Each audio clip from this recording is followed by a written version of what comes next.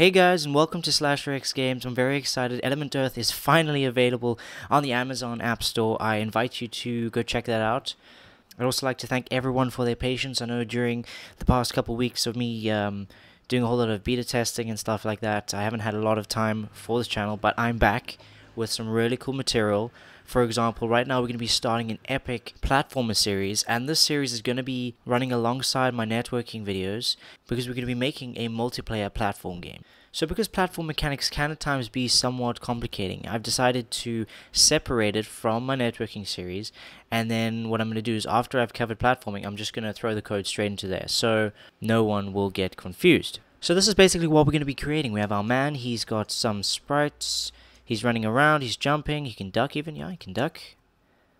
Cool. And we've got all these little platforms. He's got collision detection, he can't go through tiles from the bottom. All kinds of really cool stuff that you'll need if you want to create your platform game. I've also got this really cool tile set from GameArt2D.com. Check them out, the link's in the description. They've also got some paid for sprites and stuff like that. They're really, really cool. Check that out. So I'm going to be splitting this into several parts because there's quite a lot going on with the jumping and the moving left and right and the walking and running and sprinting. So all kinds of things. So we can walk, we can sprint, we can jump, we can crouch. And there's also falling. Detects when we fall. Cool as that. So let's go through this, and later on we'll be adding this to our networking series. So here we are within our somewhat empty project. If I open up my sprites, I've got all the different states of our man. So in this case he's standing, no sub-images. We've got a running animation. See, there we go, he's running. We're going to go to walk. There he is walking. Duck, I think it's just 2. Very simple. And jump. Alright, so over the next couple episodes we're going to be putting these sprites to good use depending on what the user is doing. And then also we have a block. This is just going to be our solid for now. Okay, so let's start off by creating our player. Let's give him the standing sprite for now. And let's initialize some variables that we'll need throughout the course of the series. Alright. Initialize some variables. So we have gravity equals 1. We have SPD equals 10. These are all completely customizable. You can fiddle around with them as you please to get that most realistic movement you can think of. J speed, that's our jump speed. This equals 12. Then we've got our H speed equals 0 and our V speed equals 0. Our state on start is going to be standing. Our direction, that's where he's looking towards, is going to be right. Okay, so he's not jumping. He's not falling. That's when we've started. When we've started off, he's not jumping or falling. The game world friction, 1.3. Then we need a walking acceleration. I'm going to put that at 0.2. Then we've got our walking max speed. Let's put that at SPD divided by 3. We've got our running acceleration equals 0.4. Then we've got our running max SPD. And let's set that to SPD. So that's going to be 10. Terminal velocity, this is when we're falling. Let's set that to 50. I mean, you could factor in gravity and the approximate weight of our player and all that stuff, but I'm just going to give it a 50 for now. Cool stuff. So those are all the variables we'll need throughout this series. Gravity, speed, jump speed, horizontal speed, vertical speed, our current state, which direction we're facing, are we jumping, are we falling, what's our friction, what's our walking acceleration, our walking max speed, our running acceleration, our running max speed, and our terminal velocity when we fall. Okay, so let's create a step event. Now, I don't usually do platform games. It's not something I fiddle around with a lot, so I did a little research, and you'll notice that I've taken a lot of inspiration from Heartbeast and Sean Spalding. Check out their videos and their tutorial series around platforming. So a lot of things will be similar. I don't feel the need to reinvent the wheel, but I will be adding on to their efforts with our spriting. Things that they may not have shown you guys yet. So this is going to be the script where we do stuff. Alright, so I'm going to compartmentalize my different features that this player can do. So when we grab a key, that's going to be in a script. When we check if we're touching the ground, that's going to be in a script. When we're checking if we're jumping or moving right or moving left, that's all going to be in a script. So it's going to make this step event very efficient.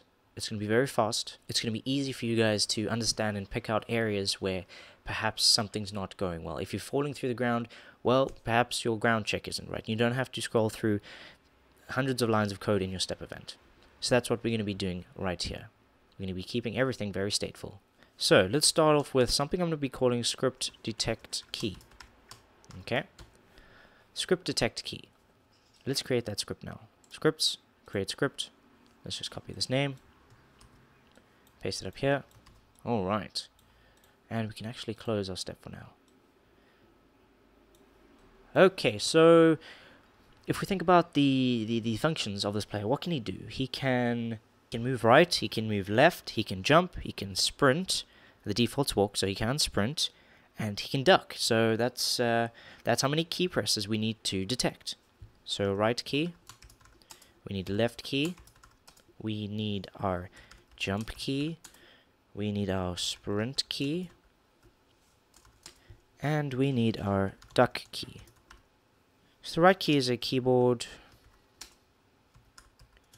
To check, I'm going to get the order of the D key. Alright, then I'm actually going to copy this and paste it for the left. So that's going to be A. If you look on our keyboard, A and D. Then jump key is going to be, I think space is appropriate for this. So that's going to be a keyboard check pressed. And that's VK space. Fantastic. Our sprint key is just going to be a keyboard check on, I'm going to say VK shift. Most games use the shift as a sprint key, so let's keep to that standard. Then our duck key is going to be S.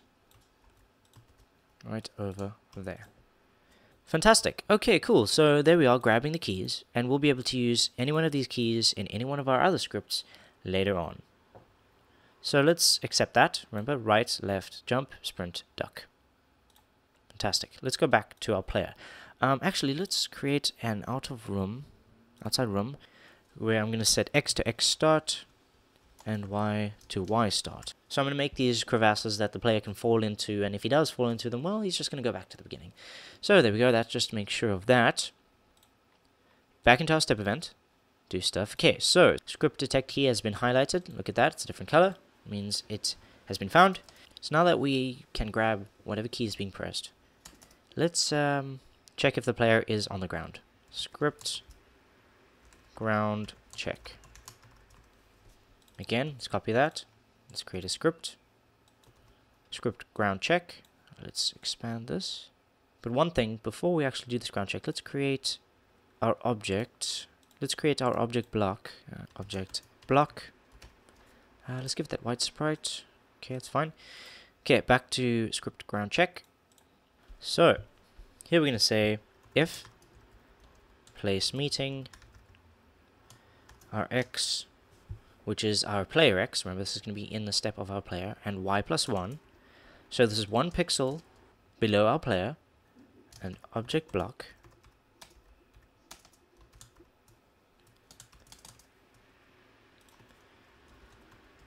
we're touching the ground.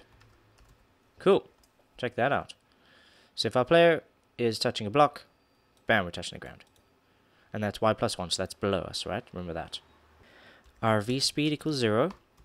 That's a variable we initialized in our create, so that's our vertical speed is 0. We are not jumping. We're not falling. Remember that. We've touched the ground, we're not jumping or falling. Now we need to say, well, if we want to jump, because remember we are on the ground, if jump key, that's the key we used in the script key detect key. So if the jump key, if the spacebar is being pressed, jumping equals true, ESPD equals JSPD, which is our jump speed. But remember, we're jumping up, so it's got to be negative, because it's going towards the origin of our room. Cool beans. Otherwise, big on else, we're in the air. Okay. So if we're not touching a block below us, we're in the air. And if we're in the air, if VSPD is less than terminal velocity, okay, if our vertical speed is less than terminal velocity, then our VSPD is going to plus equal our gravity. There we go. So we're going to be increasing our vertical speed by the factor of gravity every step until it reaches the terminal velocity. If the sine of our v speed is 1, okay, then falling equals true. So let's take a look at what sine means. Open up our help. Let's go search sine. Make this smaller. Cool. This function returns whether the number is positive, negative, or neither, and returns 1, -1, or 0, respectively. So if it's negative, it's going to get a -1. If it's positive, it's going to be 1. If it's 0, it's going to return 0. There we go. Sine 458 will return 1. Sine -5 will return -1. There we go. Okay, so if the sine of our v speed is 1, then we're falling, right? So if we have a positive v speed, we're falling. Check that out. So we're setting this value to true, which we'll be using later to set our sprites. Okay, so that wraps up our ground check. We're touching the ground, we're in the air. Let's set some of our variables. We'll use them later. Okay, so that's ground check. Fantastic. Back to our step. The ground check is now colored in. That script is complete. So in that ground check, we mentioned something about, does the player want to jump? So that's interesting. So he can only jump if he's on the ground. So how's about we do some jump code next? SCR jump check. Okay, is the player jumping? Okay, let's go to our scripts. Let's create a script for that. Compartmentalize this entire feature into its own little segment of code. So, if we're jumping, which is as simple as saying if jumping, pretty cool, huh? We're still gaining altitude.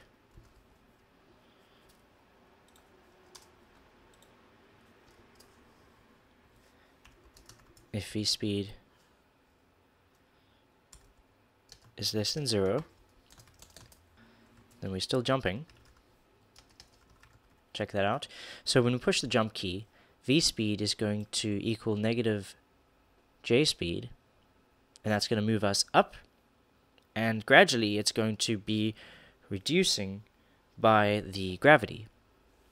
So long as v speed is less than 0, because it's going to be negative, we're still jumping. We're still gaining altitude.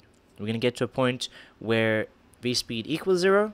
There's that moment in time where we are essentially hovering in midair. It's like throwing a ball in the air, and then for a split second in time, it is neither moving up or falling down. It's equalized with gravity. And then it's going to start falling down. So at this point in time, we're still gaining altitude. V speed is less than 0. Otherwise, well, here, we're falling. Gravity is winning. Jumping equals false, and falling equals true. So later on when we test some of these things, I'm going to be creating a GUI object that's going to be pretty much just spitting out all these values onto the screen so we can see how things change depending on what the player is doing. So that's going to help us understand most of this code. And that's pretty much our jump check. Very, very simple stuff. And that needs to change, otherwise it's going to explode. And there we go. Let's move back to our step. Okay, so we are detecting what key we're pressing, we are detecting if we're touching the ground, and we are detecting if we're jumping. So how's about we do a left and right check? So let's do a right check. So this is if the player wants to move right. Let's grab this, put it into a script. So, if we're moving right, which is as simple as if right key, our direction equals right. We're going to be using that to set the sprite later. let's create a max speed temporary variable. So we're going to be incorporating sprinting, which is something I don't think any of the other platform tutorials have gone over. So that's why we need the variable at line 5. Here I'm going to say if sprint key, so if the player is holding down the left shift or right shift, so if the player is holding down the shift key, our state is running, our max speed is equal to running max speed. Remember that. Initialize that in our create. Our acceleration is running acceleration. Cool. Otherwise, the user is not pressing the shift key. Our state is walking. We'll use that again later to set our sprite. Our max speed is walking max SPD. And our acceleration is walking acceleration. So we don't want to go from 0 to max speed and 0 to running max speed. It's a bit too sudden, it's unrealistic. We want slow acceleration. We want to see progress. The user gets to top speed. If you release the key, he's going to slowly slow down to his top speed of his walking. And if you release any key, he's going to be slowly decelerating to 0, which is standing. And this is where we're going to use that information we've just set. If h speed, that's our horizontal speed, is less than max speed,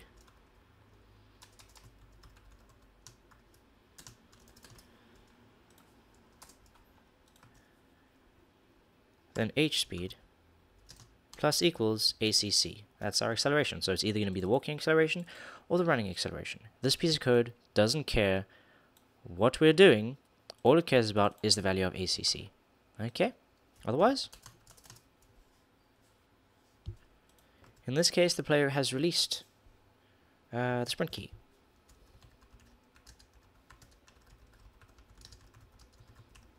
So slow down. If HSPD is greater than max speed,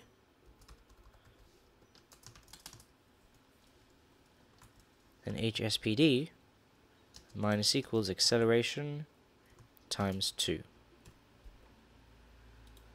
Okay, so we're going to be slowing down twice as fast as we accelerate. Otherwise, HSPD equals max speed. Cool. Then we get to a point where we are... Then we get to a point where we have decelerated and we're ready to just move at the speed of our maximum. So there we go, that's pretty cool stuff. Let's go back to our step event. I don't know why I call this SPR, it's supposed to be SCR. Let's make sure we got that right. There we are. So the script left check is going to be very, very similar. So I'm actually going to duplicate the right check. Let's duplicate that. Let's say left.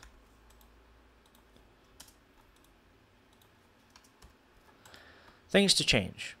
Line 2 is not right check, it is left.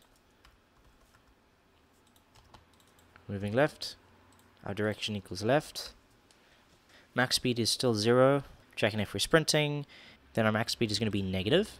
So that's to the left, negative running max speed. Our acceleration is going to be our running acceleration. Otherwise we're walking. And when we're walking, our state is walking. Our max speed is negative walking speed. Our acceleration is walking acceleration. So here we say if h speed is greater than, it's the opposite, max speed. Then here we got our h speed. Here we got h speed minus equals acceleration.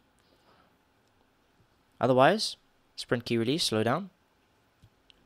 If h speed is less than max speed, then our h speed is going to be plus equal acceleration times 2. Otherwise, our H speed is going to equal max speed. So it's just the exact opposite. Very simple. Once we've done the one, we can just duplicate it and invert everything. So let's say OK to that. So at this point in time, we've got detect key, we've got ground check, we've got jump check, we've got right check, we've got left check, all these checks. It's really interesting.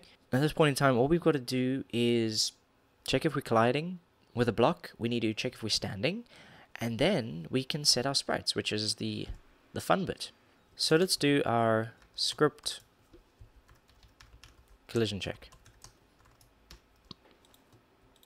Let's copy that. Let's create our script. There it is. Let's expand this a bit. Okay. So the bit of code I'm going to show you here is going to be very similar to Sean Spalding and Heartbeast's tutorial. I don't see the need to create something different. It gets the job done, so let's go for it. First,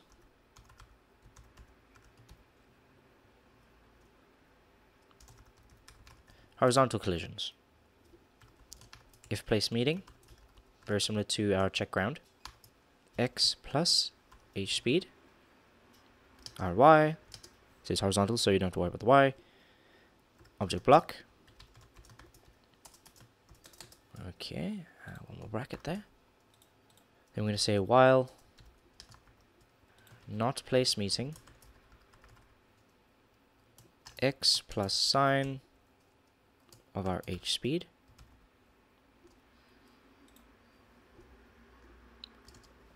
We've got a Y and object block. And one more bracket. And here we're going to say X plus equals the sign of our H speed. Okay, so let me attempt to clarify what this means. So, if place meaning our current X plus our horizontal speed and the object block. So if in our next step we're going to be colliding with object block, okay, that's what that does, then it's going to head in here, while we currently haven't collided with that block, increase our X. And you keep doing that until we are touching that block, and then we're going to set our H speed to 0. Cool, and that'll stop us. Then we need to set our horizontal position, and that's just X plus equals H speed. Cool, very interesting piece of code. It works quite well. It's a little confusing, but it doesn't matter. So now let's do our vertical collision. And I'm going to say if place meeting our X, so we don't have to worry about the X in this one. So this is our Y. This is our Y plus our V speed and object block.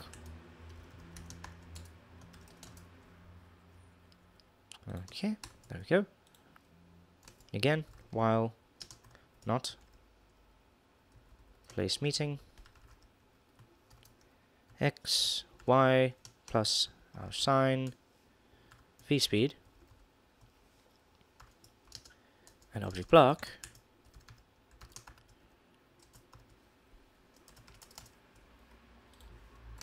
Y plus equals sign V speed, and then eventually V speed equals 0.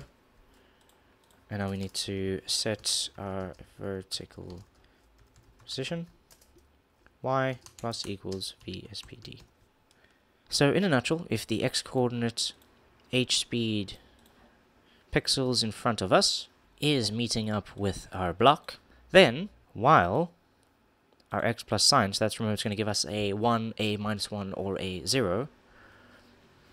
So if X plus 1, for example, is not meeting with object block, then increase our X by 1. And it'll keep doing that. And 1, and 1, and 1, and 1. If we're moving to the right, for example, keep going 1 until it'll jump out of this while, because then we are colliding with object block, and then it'll stop us, right? And then we 0. And that's going to update our final X, which at the end is going to be 0, and then we are stopping.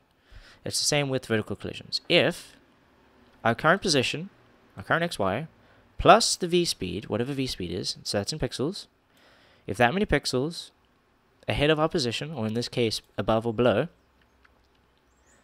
is colliding with object block, then while whatever sign is, while 1 or -1 or 0 above or below us is not colliding with object block, then increase our Y by whatever that sign is. So 1 or -1 if we're moving up or down. So that's going to make sure we don't go through blocks above us, and also sort of like a ground check. And then eventually V speed equals 0, update our position. So, you know, that gradually gets us to that object block without us ending up inside him. Do remember that you should set up some very good collision masks for your sprites. I'll go over that in the next video. And things will look really lovely. Got to make sure that all your things will look very lovely. I'll go into that stuff in greater detail later. Cool stuff. So that's our collision check. So nothing should go wrong here. This looks good. This looks fantastic. Okay, so let's go back to our step. So what we got? Right, left, collision. Let's do our stand check. Stand check. Okay, create a script.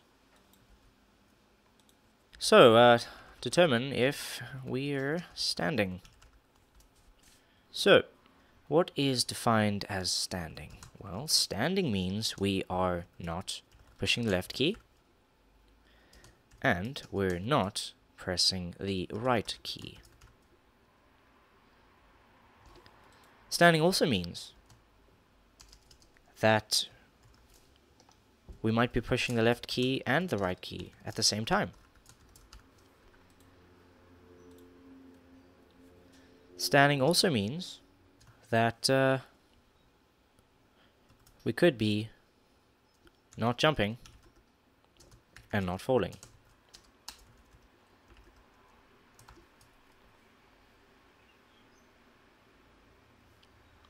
So that's everything that constitutes standing. So if we're not pushing the left key and we're not pushing the right key, or we're pushing the left key and the right key, see those are all wrapped up in there, and we're not jumping and we're not falling, then we are standing. So what can we do if we're standing? Well, we can duck, I suppose. So if duck key, so if the user is ducking, state equals ducking,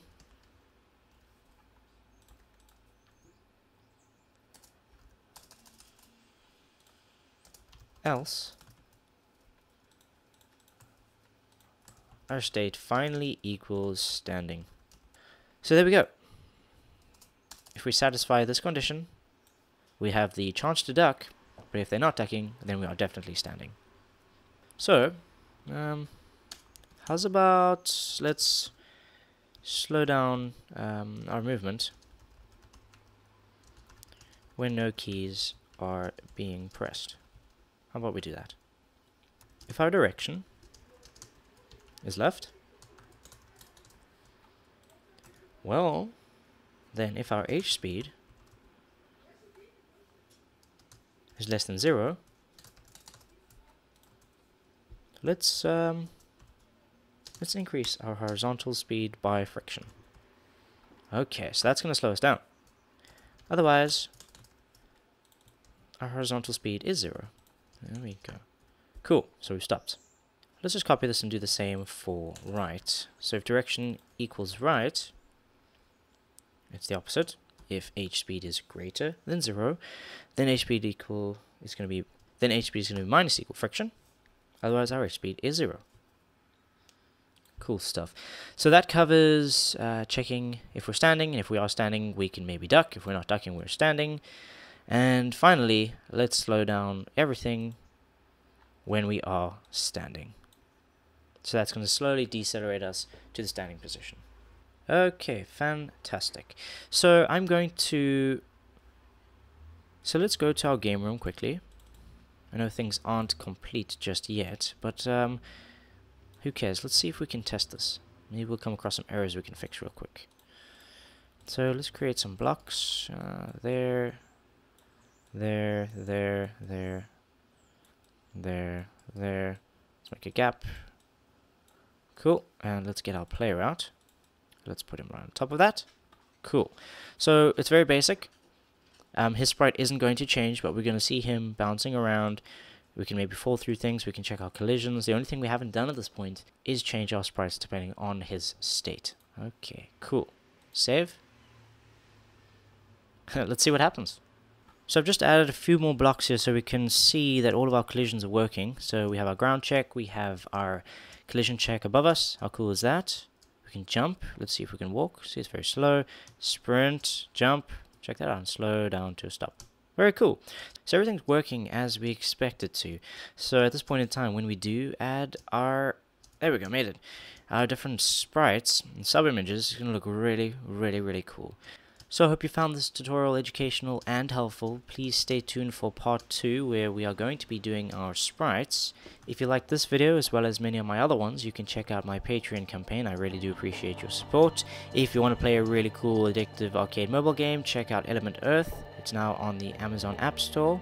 In that post how long you last. I do look forward to seeing how long most of you can survive. It's really fun. You can find the project files straight in the description, so that'll be part 1, will be everything up to this point. You can follow me on various social media networks, Facebook, Twitter, Instagram, those sort of things. When this tutorial series is finished, we'll be jumping back onto networking to implement it into that. So it's going to be really cool to have a platform game with other people in it. And at that point in time, the possibilities are endless. We can have multiple areas, we can have combat, we could have trading, we could have NPCs. These are all kinds of really cool things that I'm looking forward to sharing with all of you.